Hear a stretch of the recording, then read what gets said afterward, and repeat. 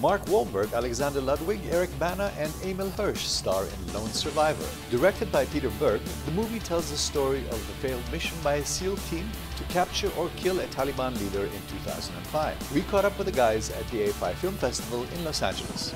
Learned a lot of lessons in my life. Never shoot a large caliber man with a small caliber bullet. Anything in life worth doing is worth overdoing. Moderation's for cowards.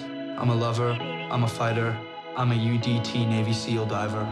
It's so important for everybody to know what these guys go out there and do on a daily basis to provide us our freedom and the comfort that we have every day in this country. And it's also it's important to understand that there's a lot of really amazing people over in Afghanistan. You know, the media and other films usually see Afghanistan as being the enemy, and it's not that.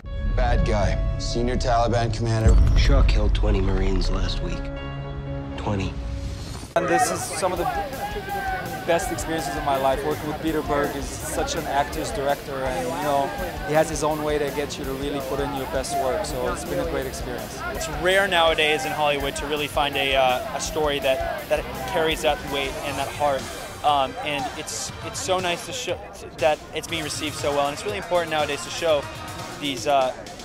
It's not just a hero story, but it's a story about brotherhood and about relationships and about doing anything you can for the guy next to you. It was definitely a humbling experience, just to even, knowing the story and having read the book and just to be a part of the story. It's humbling because these are real life heroes that we're talking about, and man, just to get to the set when those guys were shooting, they had been there for weeks already, just to see what they were going through as actors, you can't even begin to fathom what the real men went through, and it really is Peter Berg at his best. I've always respected him as a filmmaker, and this is him. This is Pete. Going in with a four-man team: Axelson, myself, Dietz, Marcus.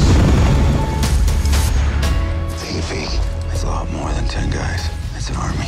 When I decided to make this film, I knew that one day I would be sitting in a movie theater with the parents of 19 soldiers who were killed, and the SEALs that worked with these soldiers, and the wives who were married to them. And I knew that these people would all look at me and they would either say yes or no. And if I was going to have a good experience, I better do my research. We all knew how important it was and how these guys were, and we were all there for the same reason, to pay tribute to these guys and to their families.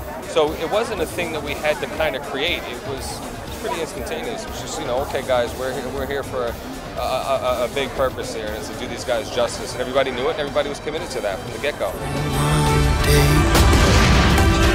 We're good, right? We're solid.